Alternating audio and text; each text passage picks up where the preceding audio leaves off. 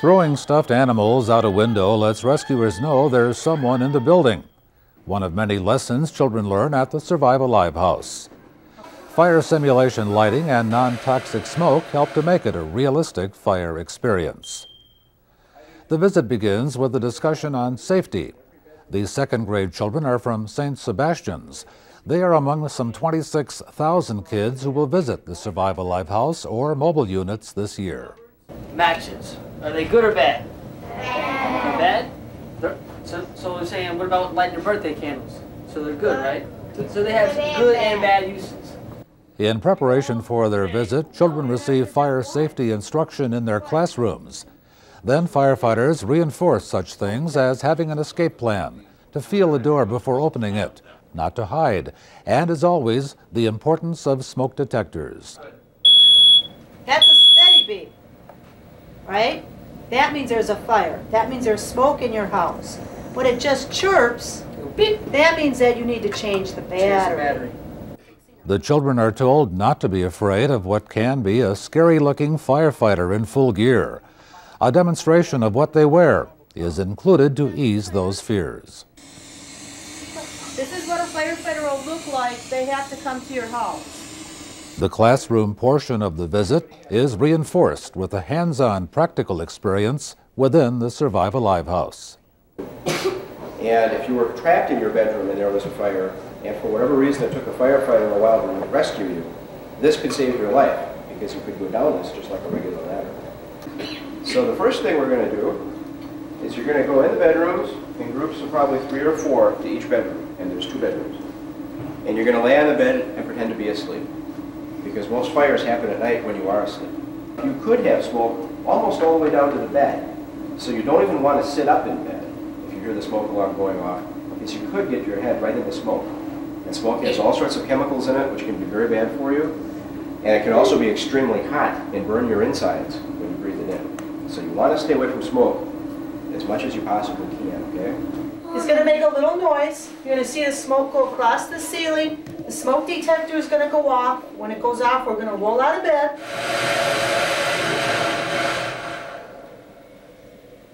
Okay, everybody roll out of bed. Get down on your hands and knees. Everybody come this way. Come this way. Come on up. Feel the door. Feel it. Everybody feel it. Come on up. How's it feel? Warm. How does it feel? Cool? Can we go out that way? Yeah. Let's open it just a little. Can you see? What do you see up there? See up on top? Fire. Does that look like fire? Yes. Can we go out that way? No. What are we going to do? We'll go out the back door. Let's try the back door. The Survive Alive house is operated jointly by the Milwaukee Fire Department and Milwaukee Public Schools. Is it working? In the last 2 years, we have not had a fire fatality in our target age group of 7 to 12. We just had a little girl come in last week that had a fire. She was very scared, but now that she came through the house, she understands what's going on. We have a lot of people that tell us stories of their houses being on fire. They understand what to do.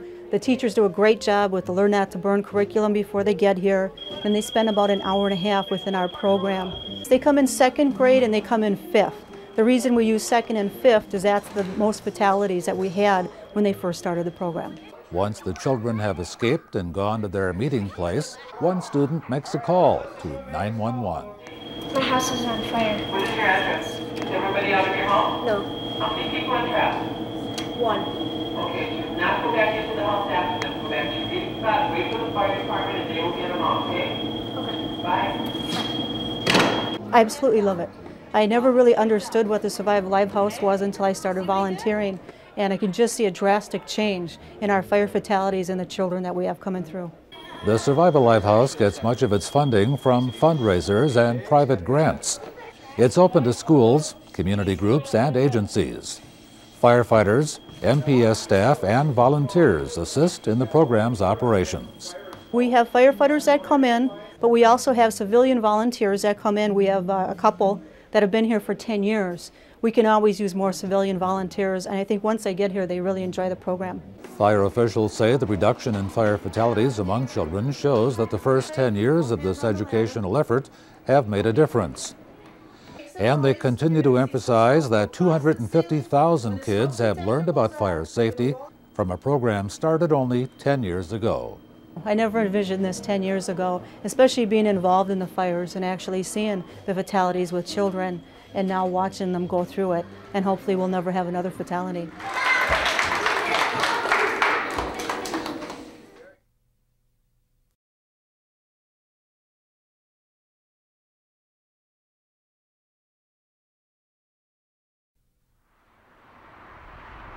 I-43 is a popular roadway, carrying up to 150,000 vehicles a day.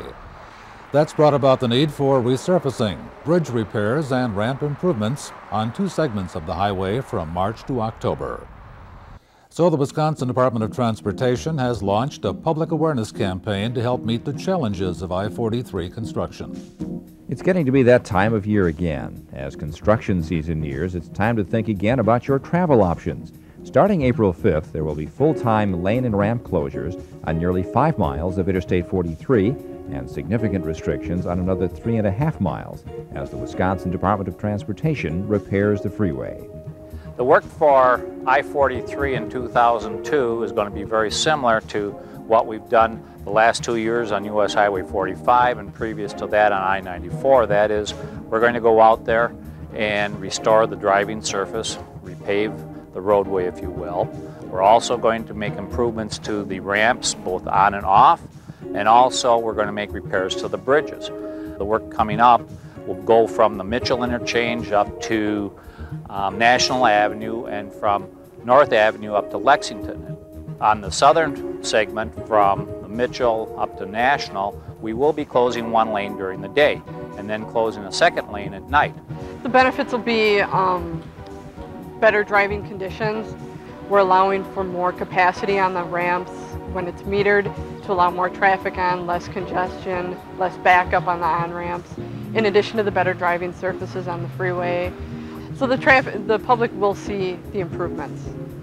Before we can have an improved I-43, we all need to work together to get through the construction.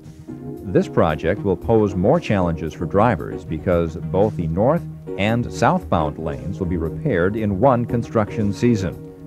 To help ensure that the community stays open and mobile, the project will finish in stages. After May 24th, 3 lanes in both directions will be open during peak hours between North Avenue and Lexington Boulevard. The freeway between Oklahoma and National Avenues, including northbound on-ramps at Holt and Howard Avenues, will be fully open during peak hours by June 27th. By August 16th, 3 lanes will be open in both directions between 6 a.m. and 8 p.m. from the Mitchell interchange to National Avenue and from North Avenue to Lexington Boulevard. All work from the Mitchell interchange to National Avenue will be finished by August 30th. All work from North Avenue to Lexington will be finished by October 15th. Freeway congestion means many drivers will be heading for city streets, and there will be an impact. But city officials say they have now had a lot of experience with freeway projects, and they believe they're ready to handle any diversions. We've been working with the DOT for about 12 years now on these type of efforts. It started out actually on a South I-43 job back in about '88 when they resurfaced that section of freeway the last time. So we've got some good experience here on how to handle the traffic that does divert off the freeway. The State Department of Transportation predicts the project will reduce freeway capacity by 1/3 during peak travel hours, and the DOT hopes for a 40% reduction in the number of vehicles using the corridor to reduce congestion. It's probably desirable from a construction standpoint. It makes the work run a little easier, but it's probably not necessary. The majority of the work is going to be done at night. And so by doing most of the work at night, I don't know that it's truly a 40% diversion. You're not going to affect as many drivers during the nighttime hours. To reduce freeway congestion, manage traffic flow, and advise drivers of delays and ramp closures, the state operates a program called Monitor. It includes closed-circuit television cameras and overhead message signs. The Sheriff's Department will again be deploying special enhanced freeway patrols. Additional crash investigation sites have been built for drivers who are able to move their vehicles. Milwaukee is beefing up police and crossing guard patrols. There will be some minor adjustments to traffic lights on surface streets parallel to the freeway. We may do some signing and things out on in some hot spots, but we also work hand in hand with the Milwaukee Police Department and the Safety Commission. Probably have about 8 more patrols on the streets during the peak periods, morning and afternoon peak travel times when we would expect the most diversion to occur if we do get a lot of diversion. There's a variety of alternate routes, and you'll notice that we don't post any detour routes per se, or we don't come out and suggest everybody take 27th Street because that would really cause havoc on the system. We will monitor it the first week or so, and that's when you have the most problem, when people start looking for that route, that best route to get downtown. After that, it seems to even out, and we can handle it quite easily. As in past freeway projects, state money pays for the city's response.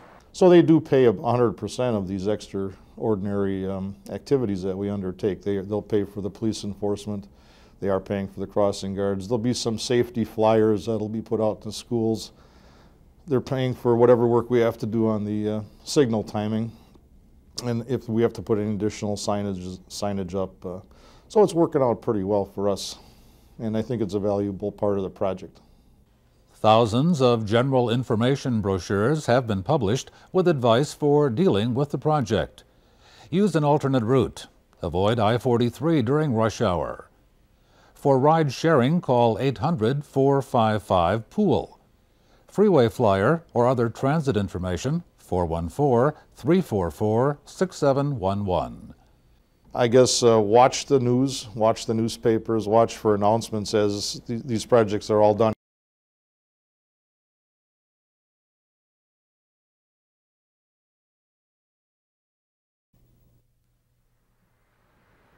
The Charles Allis Art Museum is housed in this Tudor-style mansion, completed in 1911. Built specifically as a combination home and museum, the local historic landmark houses a collection of art that spans 2,000 years. The Allis name, of course, is very important in the history of Milwaukee. Charles Allis started the Allis Chalmers Manufacturing Company, employed many people for many years in the city, helped build Milwaukee into one of the industrial giants in the Midwest. He and his wife built this home and furnished it with the intent purpose of it becoming a museum. They intended to gift it to the citizens of Milwaukee. Part of the will of Mrs. Allis was that none of the collection can be subtracted from or added to. Charles Allis amassed the collection of fine art with his wife Sarah for over 40 years. The mansion, collections, and original furnishings were donated to the public in 1947. This is the marble hallway. All the marble you see in the hallway was imported from Italy. The ceiling is a Italian plaster. All the workforce was also imported to install it. In addition to all the marble that you see, we have the most Korean, Chinese, and Japanese pieces in this space. Of note are these netskis over here. Very beautiful, small, decorative pieces. Somewhat unique in that it's kind of a dying art form. We have 2 extraordinary paintings, 2 of the largest paintings in the collection. Right on either side of the entrance to the French parlor, they are attributed to Lucas Krennic the Elder, and they are from the 1500s. He was contemporary of Martin Luther. They have the original wood frames and the gold wash. Extremely lucky to have them. I don't know how Mr. Allis came by them, but I'm sure most museums in the world would like to have them. So as a small museum, I think they may be 2 of our most prized pieces. There's a vase. It's Satsuma pottery, and the piece you'll see has 1,000 hand-painted faces, all different. We have a magnifying glass that will help you to discover those faces. And there's a small bowl to its right that has 3,000 butterflies. A little harder to see the butterflies, but once again, an incredible piece.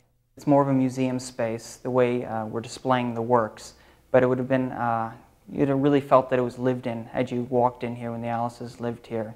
You are now in what we call the French parlor. It was their living space, and it's probably the most lavish room in the house. It's known for its French furniture, Louis XIV, 15th and 16th pieces, the French Barbizon painters. This is a great example of they knew that they were going to will this home to the community because they have a built-in cabinet right here to display the Barye pieces, the beautiful bronzes. You are now in the library. You can see as the cabinets with some of Charles's original books and novels. This is a unique room. It's also called the American Room at times. All American paintings by the Hudson River School painters. Most well known would be George Innes. So we have a few of his pieces, Ralph Blakelock. A lot of people walk into this room and are surprised that we have such famous painters and such wonderful works of theirs. In addition to that, you'll find the very unique wall covering. It's actually wallpaper made to resemble embossed Spanish leather, and it is Lincrusta Walton. It's wallpaper still made in London. Well, you're now in the Allis's dining room. First thing to really point out that is oftentimes overlooked is, once again, we find the Lincrusta Walton wallpaper in this room. In addition to that, you'll notice there's a lot of silver in this room, silver-plated sconces, silver-plated chandelier, as opposed to the gold that you tend to find throughout the French parlor. And on the table, a very, very delicate piece of Venetian lace, very old, all handcrafted. And two pieces that are really extraordinary in this room are the large pottery piece over there with a bold blue crest. It's Satsuma pottery once again, and we're told that it's one of the best preserved and largest pieces still existing in the world today. In addition to that, you'll find a piece right over here. It's a Japanese teakwood screen. It has the 12 calendar, the 12 months of the year, all represented by different flowers. The Maplewood Butler's Pantry now leads to what was once the home's coach house, and a new addition, completed in 1998. A substantial part of the building was added on to. A great hall was added a few years ago with a great deal of support from many foundations and individuals here in Milwaukee. It blends perfectly in with the rest of the building. We use it for additional exhibit space, for traveling art shows, and also it can be rented out for various activities. As you're moving up the staircase, don't forget to look to your right. On the first landing, you're going to find a piece by Thomas Gainsborough, very beloved artist, English artist. So at the top of the staircase, you're going to find some Dutch masters, two pieces by Winslow Homer above the cabinet that has the ancient Korean pieces. Former guest rooms on the second floor are now used as changing exhibit galleries, often featuring Wisconsin artists. Mr. Allis's bedroom has an entryway with a display of ancient terracotta and a painting by Blakelock, who has been called the American Van Gogh. There's a bronze eagle from the American Pavilion at the Tokyo World's Fair in the 1890s. The other room was Miss Allis's bedroom. It's more of a gallery space now. You're going to see some changing exhibits in the cases, but of particular note are the Bruno Ernst watercolors that you'll find on the wall. Most people think the butterflies and the insects and birds are specimens. They're so highly detailed, and one really needs to pay attention to them. The museum director admits the Charles Allis Art Museum isn't as well known as others in the city.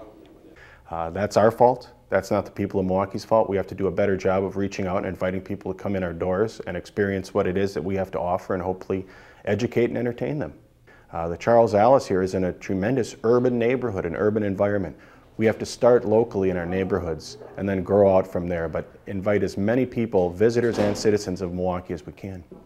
The idea that this is still standing in wonderful condition, it's not private, it's open to the public. It's the original collection. A lot of the original homes were gutted, and they try to refurnish. This is almost as you would have seen when the Allises lived here. This is essentially their collection as they would like you to see it. You can come in, you can look at works of art, you can become yourself inspired, maybe you learn something about your world, your surroundings. But what this has in addition to that is the historical underpinning.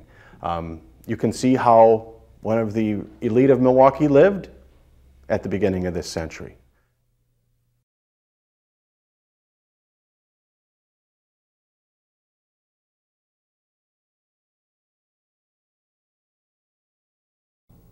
As recent headlines showed, the epidemic that started only 20 years ago is still a major health issue, but that number is also seen as a positive sign.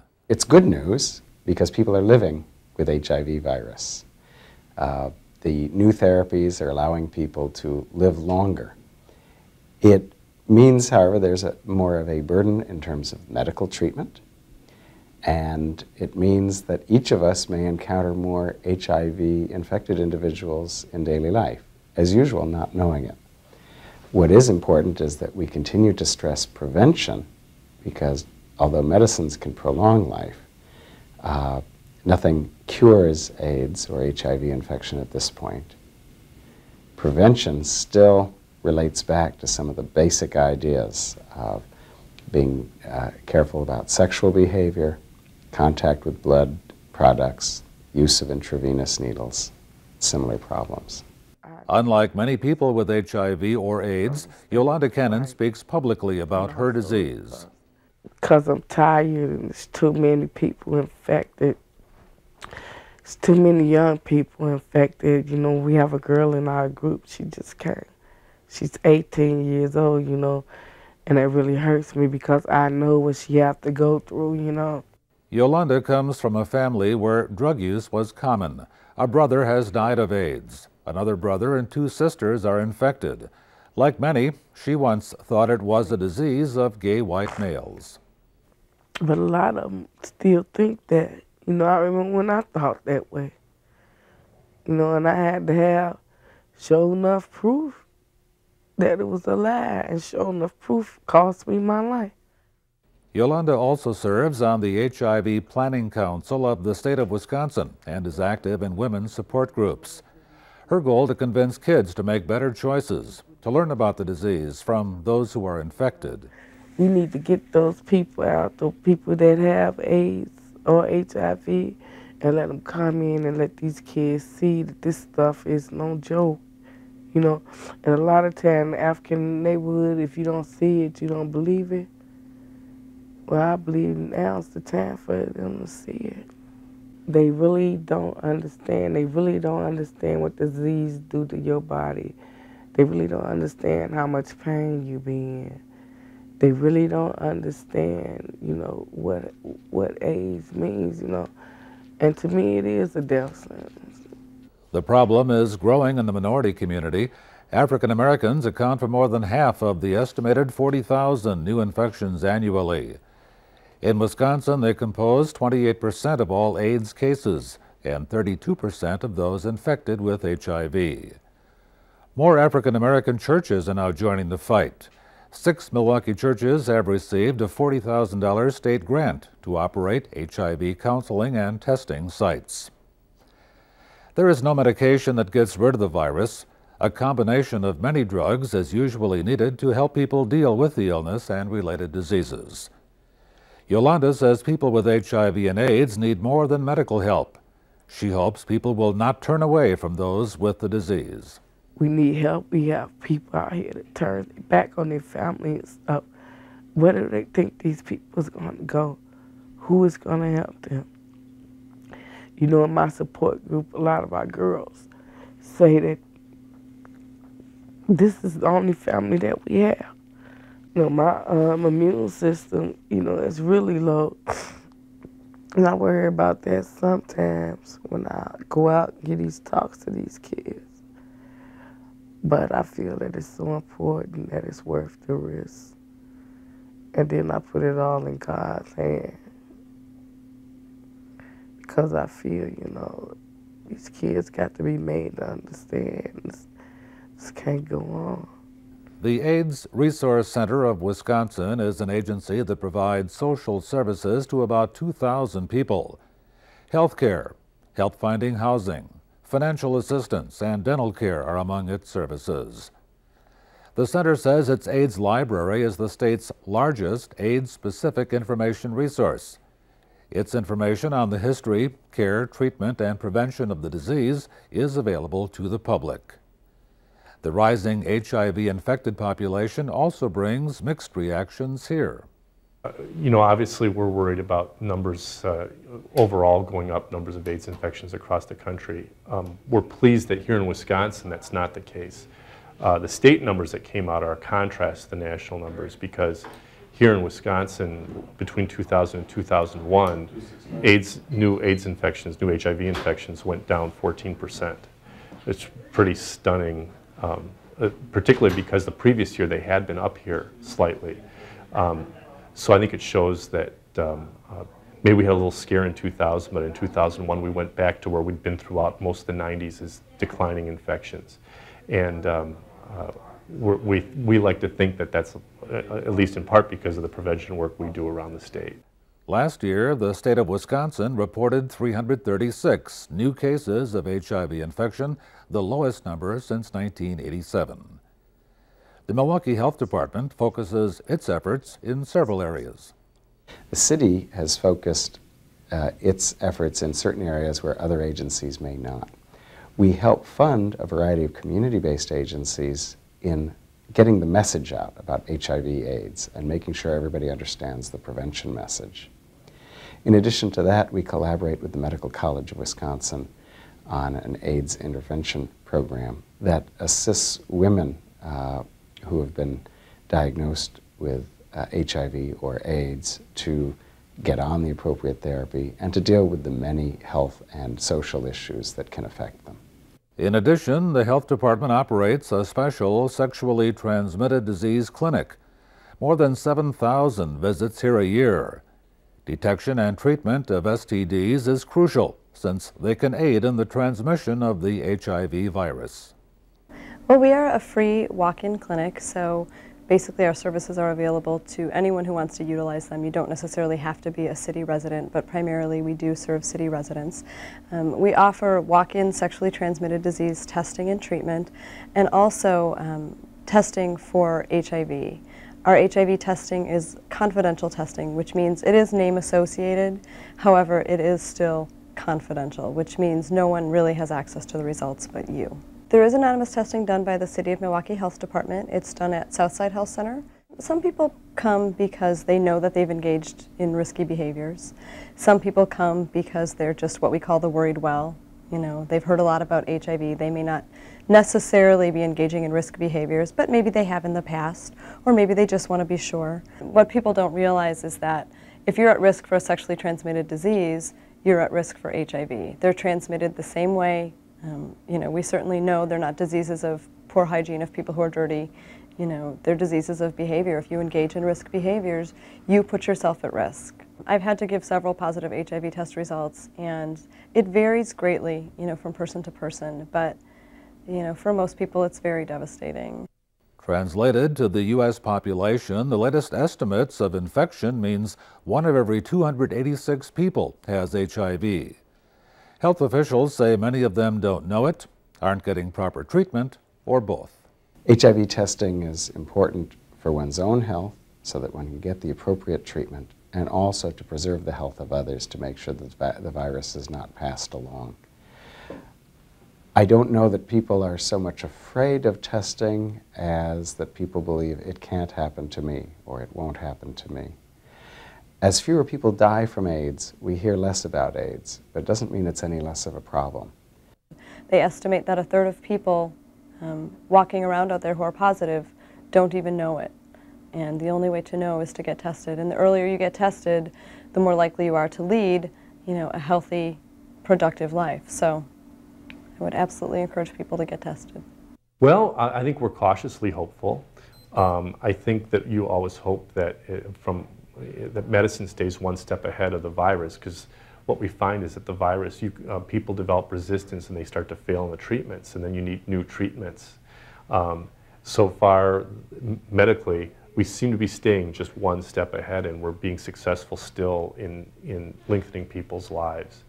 You looking for a cure? You hopeful that there'll be a cure soon? Yes, I'm hopeful. I hope so.